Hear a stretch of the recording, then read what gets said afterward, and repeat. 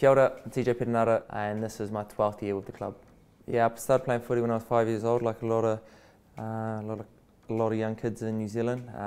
Just playing with my mates down at Uniputa Park was awesome, bro. Like, played for Norths, made the Lions, and then from there went to the Hurricanes, onto the All Blacks, and then the Māori All Blacks.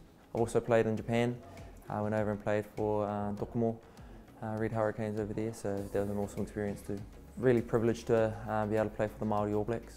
It was a very special experience for me. It's a team and an environment I've wanted to be a part of for a long time, and to get that opportunity with a great group of boys, then play against such a quality Irish team as well, was really cool. To be submerged in Te Ao Māori and have numerous people to speak Te Reo Māori with was something that I really found awesome. Yeah, I think for us, we understand the group that we have, we understand the talent and the experience that we have within the group. And for me, we've got an opportunity to win this competition, and if we don't put ourselves in that position at the back end of the year, then I consider ourselves doing a bad job and not fulfilling our standards.